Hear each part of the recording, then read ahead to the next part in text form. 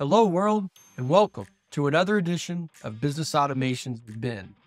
Today's topic is everyone's favorite community and team chat service, Slack. I'm going to show you 3 Slack automations on IF that'll save you time and help you be more competitive as a small business or an entrepreneur. Social listening is extremely important for any small business or startup. It's basically when you monitor and analyze social media content that is relevant to your product, brand, or service.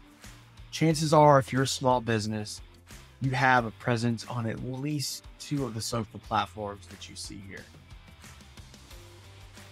So this first applet is going to trigger anytime someone mentions me on Twitter. So now we're going to add our action statement.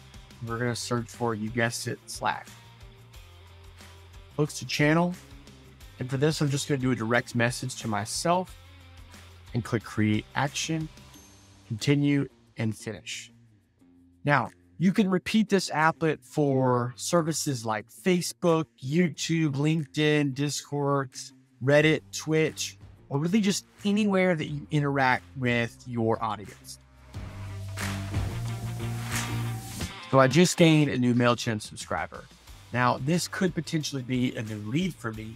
So I've created an applet that for every time I have a new Mailchimp subscriber, it sends that data directly to a private Slack channel for the sales team. This way, a member of the sales team can investigate that lead further and reach out directly if necessary.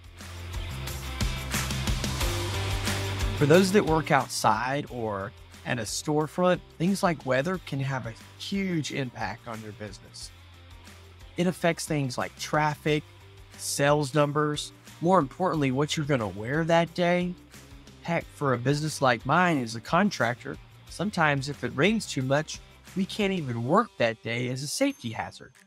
So I've created this applet here that'll send tomorrow's weather report tonight to a Slack channel for my team so that if there is going to be inclement weather, we can begin to discuss what our plan is for the next day. Thank you all so much for watching. Don't forget to like and subscribe.